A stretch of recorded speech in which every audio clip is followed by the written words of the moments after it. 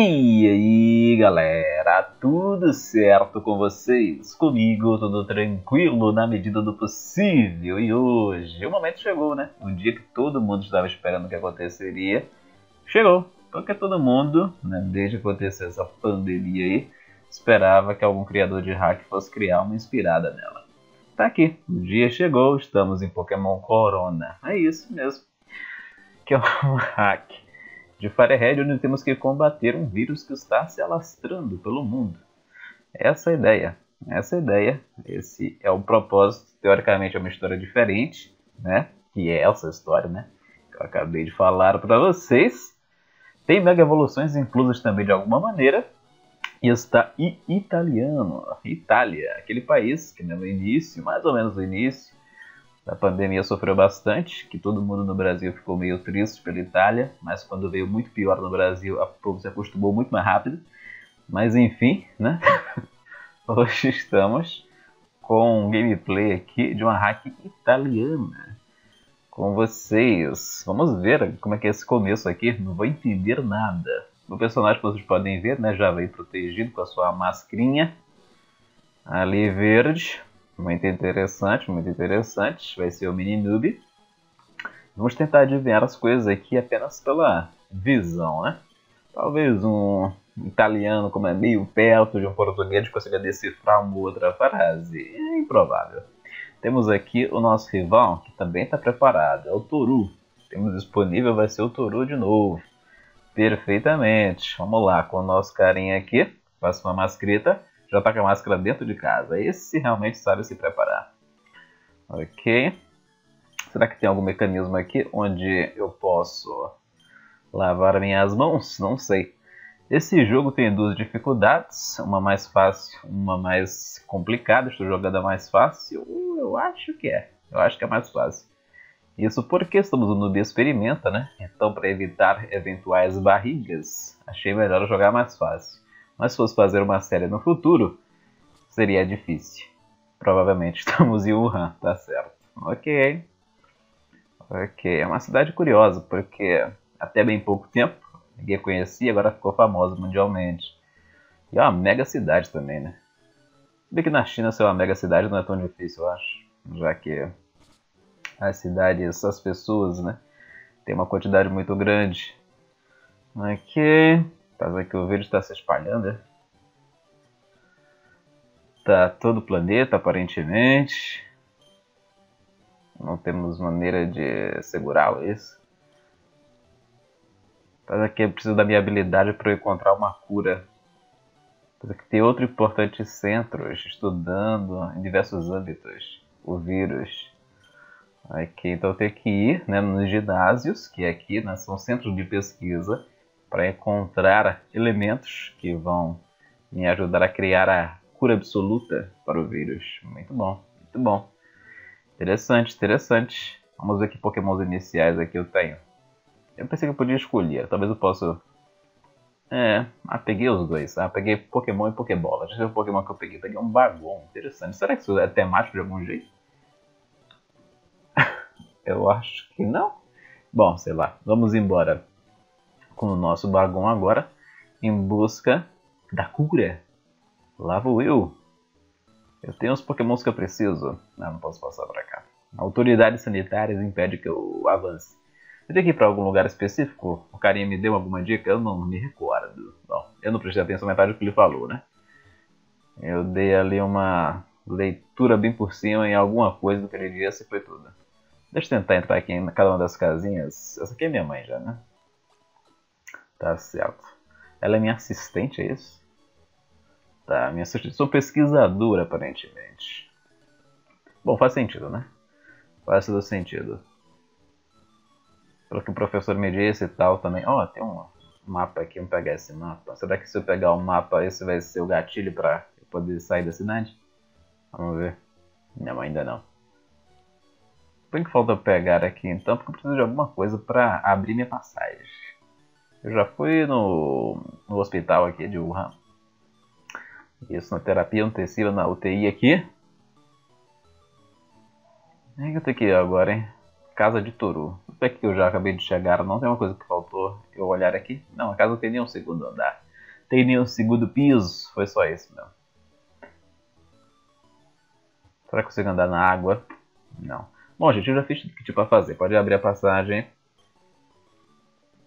Abre a passagem aí, tio. Caraca, maluco. Ninguém quer me deixar ir embora. Eu tenho uma pesquisa importante a fazer, gente boa. Como é que tu tá querendo me deixar ir embora? Deixa eu dar uma olhadinha aqui. Ver se alguém quer me dar mais alguma coisa. Lá em cima fica a própria terapia intensiva, que eu não posso entrar. Justo. Alguma coisa pra me acrescentar, professor? Peguei itens, peguei o negócio, peguei os pokémons. Nada. Tá. Beleza. Vamos lá então. Falar com cada um dessas cidades. E aí, gordito? De boas, né? Vamos sumir daqui. Qual é a de vocês? Ah, ok. Tá. Eu tinha que falar com o professor, eu acho. Uma segunda vez. E eles teleportaram. Maravilha. Tem que ser rápido, realmente. Tem que ser rápido. Teleporte é importante. Recebi uma poção aqui pra, né? Ajudar a nossa missão. Assistir seria o mais certo. A nossa missão aqui. Vamos continuar. Batalhinha. Coffee. Ih, rapaz, o cara já chega perto de mim tossindo. Aí é complicado. Cadê o distanciamento aqui, meu garoto? Vamos lá de bite. Na cara do Voltorbe. Ok. Não tem distanciamento aqui. Também não tem distanciamento em cidade nenhuma direito. Descobri recentemente que na minha cidade tudo já abriu, basicamente. E tá todo mundo aglomerado em cima do outro. A única coisa certa que eles estão fazendo é usar máscara. Mas o que adianta, né? O que adianta? Deixa eu passar por aqui. Vovozinho, poxa. Você tá de máscara, vovô? Você tá na idade mais perigosa, tá não? Pô, é vida louca aqui. Pô, é vida louca. Vamos lá. Por isso que temos que combatê-lo. Vamos lá, bitezinho na cara do Ekans. Me enrolei aqui nas vinhas dele. Ekans maldito. Ekans, eu estou aqui numa missão para salvar a humanidade. Em favor da ciência. Se bem que isso hoje em dia não comove muita gente, não. Vamos lá de bite. String shot na minha cara. Beleza. Vamos lá. Mais um Poison Stick. Parece um jogo até redondo, pra ser sincero. Não tenho certeza se ele tá completo, entretanto. Derrotamos o indiano, mas parece bem redondinho. Eu sabia quando o criador deve ter começado o projeto. Quando ele estava em casa de quarentena, talvez. Penso, porque todo mundo ficou em quarentena em certo ponto, né? Quer dizer, todo mundo não, mas boa parte das pessoas. Então, entre eles deveria ter um criador de hacks, deve ser esse cara. Ele aproveitou o tempo, né? Para criar a própria temática baseada aqui. Que realmente existe uma atenção. É sério mesmo que eu vou perder essa batalha? Bom, pelo menos eu consigo um acesso rápido ao centro de Pokémon, suponho. Vamos lá então, tomei a paralisia, tomei 2 críticos na cara, é difícil mesmo, né? Perdi da Daniele aqui, é o do Daniele. Como é que funciona esse bagulho? Não sei, acho que era um cara. Em italiano, Daniele é o nome muitas vezes masculino. Vamos lá, para o percurso 1, isso porque eu tô no jogo no modo fácil, hein? Cálculo não é difícil, no Big Game eu não ia avançar nada. Deixa eu passar pra cá. Tô sendo um pouco dramático, né? A gente também tem mais dificuldade que a gente não voltou no centro Pokémon quando precisava, né? Ele usou poções. E tomamos 2 críticos. Mas mesmo assim, né? Vamos lá no bite. Shadow Shock.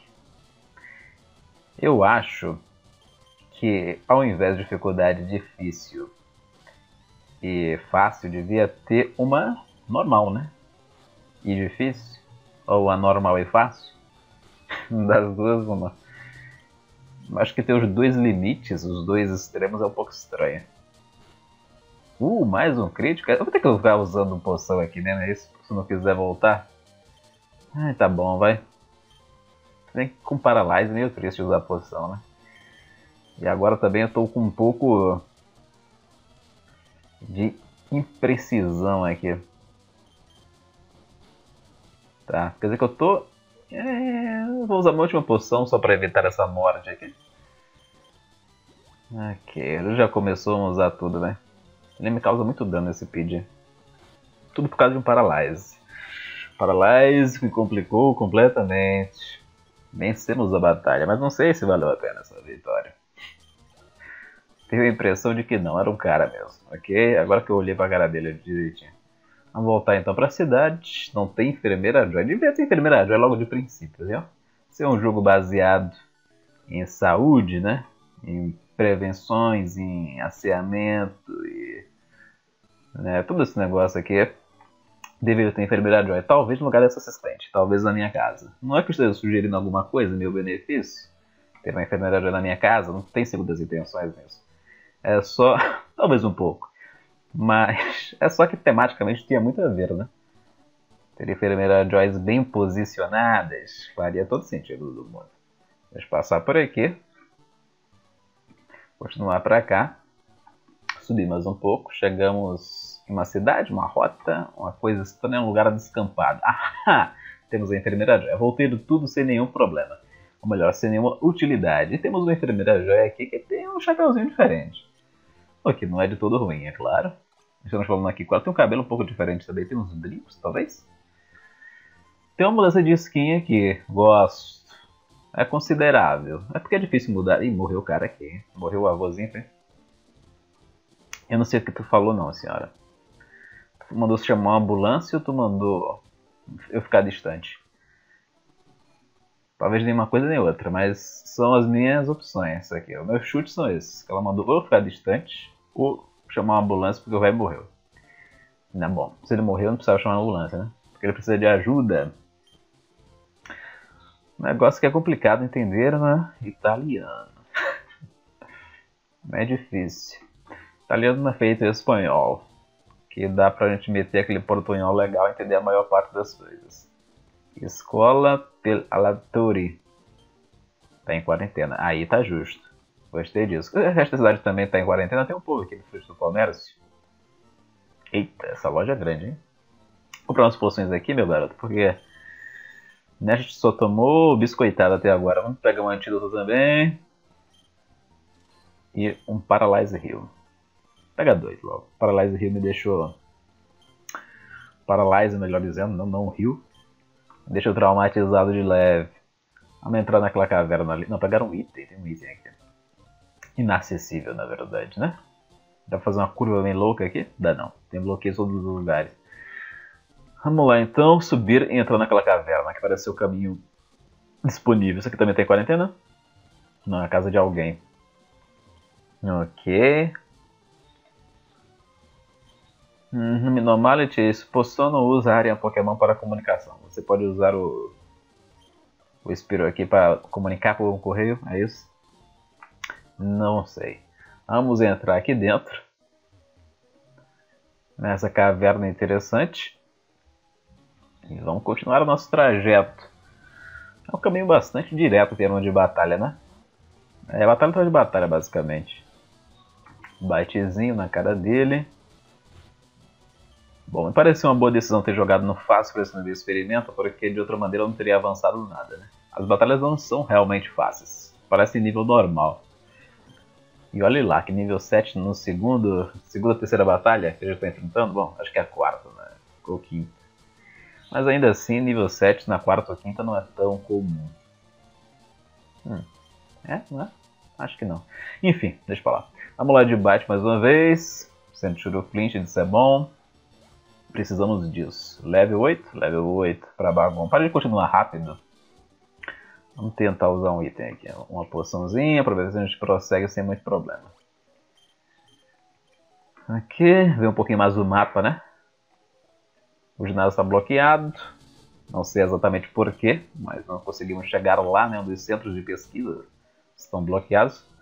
Então vamos prosseguir. O que impressiona é que o mapa parece bem diferente. Pensei que o mapa seria bem similar. A maior parte do mapa fosse só uma mudança de skin, só que do mapa, né? Ele vai... não, tacar na minha cara não. Só que não. O mapa parece realmente configurado de uma forma bastante alternativa em relação ao original. Agradável saber disso. Derrotamos o Balto aí, nível 9 para Bagon. Não? Ok, derrotamos, mas o nível 9 não foi alcançado. Nada por aqui também, vamos continuar subindo. Aqui o Bonnie, interessante, correram dele, entretanto, vai da frente do Bonnie. Deixa eu continuar por aqui. Ok, entendi nada que ele falou. Nada. Absolutamente nada. Vamos lá. Ele quis comer uma pizza. Tá bom no Big Game. Esse tipo de piada agora. Piada de estereótipo. Qual vai ser a próxima? Macarronada? Talvez. Deixa eu ver o próximo Pokémon. Vamos lá, mais um bytezinho aqui. Ih, rapaz. Isso não é bom não, hein? Eu consigo matar aqui, por favor? Bom, mas não consigo trocar de Pokémon de toda maneira. Então vai rolar da mesma forma. Tudo que eu comprei eu pensei, acho que um Awakening não é importante. Aí deu no que deu, né? Tá certo, podia ter comprado, né, no Big Gamer. Não custava nada. Agora o Rondor tá aí com 200 mil pontos de ataque. De buffs, ele tá se bufando mais ainda. Tá aproveitando o tempo que ele tem. Bom, Ember não é um golpe de ataque físico, né? Aqui. E foi o que ele buffou até onde eu sei. Vamos lá de Rage. Vamos buildar essa Rage aí. Ih, caraca, o que ele tá querendo vir? É a maior build que eu já vi. Mas o golpe não vem. Ok. É, não vai vir mesmo. Nível 10 aqui pra gente, beleza. Você se bufa, se bufa, se bufa e não faz nada no final. Interessante. Gosto dessa estratégia contra mim. Bem utilizada, boa estratégia. Aprovada. Derrotamos o John. John que não tem H aqui. É só J-O-N. Deixa eu passar pra cá. Continuar por aqui, tem uma moça. Qual é a tua moça? Sou uma bimba? O que é isso quer dizer? Vamos lá enfrentar a bimba aqui. Vamos lá de Bite. Isso não vai ser muito bom não, né? Bom bastante. Ela desabilitou meu Bite. Vamos de Rage então, que a gente não tem muita escolha, né? Ok. Tá buildando minha Rage aqui, né? Com essas porradas na minha cara. Vamos finalizar ali a bolinha rosa. Eu uso um item aqui. Eu acho apropriado. Poção. Mas de fato o jogo não parece, como direi, muito tranquilo. Ele parece que tá numa dificuldade normal aqui, realmente. Não sinto ele fácil, eu sinto ele normal. Defesa scroll difícil deve ser realmente puxadinho, deve ter umas barriguinhas meio chatas. Vamos lá de Raid mais uma vez. Eu tô jogando no difícil, tô confundindo as coisas. Pode ser também. Do jeito que eu sou, às vezes eu baixo errado, não sei. Vamos lá de Raid mais uma vez. Ah, mais sono. O item que eu tô precisando mais é o Awakening agora. Comprei Antídoto, comprei Paralyze Heal. Aí o que eu tô precisando? Awakening. É claro que tinha que ser desse jeito. É assim que a Lady Murphy nos ensina, né, do The Game. Eu sei que foi garoto. Vamos lá. Mais um pound, gente. Para de me bater. Bagulho, acorda pra Jesus. Caraca, o bagulho tomou tudo que tu tinha pra tomar, todo o direito ali. Tomou esse todinho quente tantas vezes. Ok, Raid, na cara do Clefeld, beleza. Derrotamos a Fiona aqui. Eu sou muito belíssima. Tá bom. É o que minha mãe disse. Deixa eu passar pra cá. Continuar por aqui pelo cantinho. Slugma. Queria sair dessa caverna aqui. Ver um ambiente diferente. Será que eu vou conseguir ainda hoje sair daqui? É uma caverna e tanto. Poderia ser um objetivo final aqui pro nosso noob experimento, a sair da caverna. Seria interessante. Vamos lá. A curva de contagem continua a subir, foi isso que ele disse. É porque tem gente como você que fica encostando nas pessoas? Ok, vamos lá de Bite. Ok, vamos poder usar nosso item contra a Poison. Vamos fazer isso nesse turno ou no próximo turno. Não tem outro Nidoran por acaso aí não, né, tio? Tem um Watch melhor. Vamos lá usar nosso antídoto. Eu só tenho um. Devia ter comprado mais de tudo, né? Fiquei ali traumatizado pelo Paralyze. Acabou não sendo uma boa. Só focar tanto nele, né? Mais um Raidzinho. Meu Raid não tá buildando muito, ele não tá, né? Fornecendo muito contato na minha pessoa. Ok, nem agora você também build a minha Raid. Ah, tá sim, ok. Você quer só outro tipo de golpe, mas aparentemente vai rolar. 2 de dano a gente aceita bem. A gente mata ele aqui. Ok. Tem mais um Pokémon, o último. Nem mata não, por favor, Taylor. Fica de boinha aí. Ok. Sem dar chance, assim é melhor até. Nível 12 para Bagon, derrotamos George. 4-3-2 aqui do George. George, tô saindo já, hein, George? Valeu, falou todo mundo, obrigado. Tenho um trabalho a fazer. Tenho um trabalho a fazer. Vamos lá. Deixa eu usar uma poçãozinha aqui. Tentar ir para baixo, não sei se vai. Tentar ir para cima, eu acho que é o caminho. Eu queria ficar de boa, o cara tosse e vem para cima de mim. Parece a vida real isso. Vamos passar para cá. Consideração aí, sujeito. Eu não tenho nenhum golpe para dar direito. Ah, meu Deus. Daqui a pouco eu vou ter que entrar no... Como é que é? No Struggle. Você vê que tem 200 lera ainda, né? Então o Struggle nem vai dar pra dar. Oh meu Deus, eu tô poison, eu não tenho mais item. Ih, caraca, se eu morrer aqui, o que vai acontecer comigo? Vou voltar lá pra trás, malandro. Eu não tenho bite nenhum, né? Vamos ter que dar uns lera na cara dele, eu suponho. Pra conseguir encaixar os raid. 2 lera. Agora eu tenho que encaixar o raid aqui. Isso tá perigoso pra caramba. Talvez eu tenha que usar item na próxima. Não precisei. Por causa dos lera ali a gente conseguiu fazer um trabalho aqui. Legal. Vamos usar a última posição que eu tenho? Bora. Tentando chegar lá, no limite. Ok, saímos aqui, mas não tem enfermeira Joy aqui pertinho. Oh, meu Deus. Foi triste. Foi triste pra gente. Tem algum Pokémon aí sobrando? Não, né? Tem 18 passos pra dar. Ele pode se curar também, sozinho, às vezes acontece. Vamos lá. Porque voltar na enfermeira Joy lá atrás. Enfermeira Joy, eu gosto de você, mas você tá muito pra trás. Mas não vai dar tempo. Não importa. Não vai dar tempo. Eu não posso também engajar em batalha nenhuma aqui. Aqui, ou eu sobrevivo no limite, ou a gente volta a enfermeira Joy dramaticamente. Que eu acho que vai acontecer, né? Não costumo sobreviver assim na cagada, não. Ih, não tem nada aqui. Encontrei um éter. Beleza. É bom interagir então com certas coisas aqui, que é importante. Bom, agora vamos caminhar pra lá e pra cá.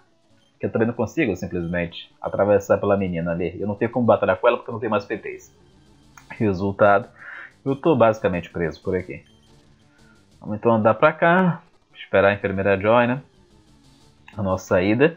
E é isso, nosso noob experimenta aqui de Pokémon Corona. Não sei nem se é bom falar Pokémon e Corona no mesmo vídeo. Precisa fazer bem a monetização. Mas é o nome do jogo, né? De toda maneira.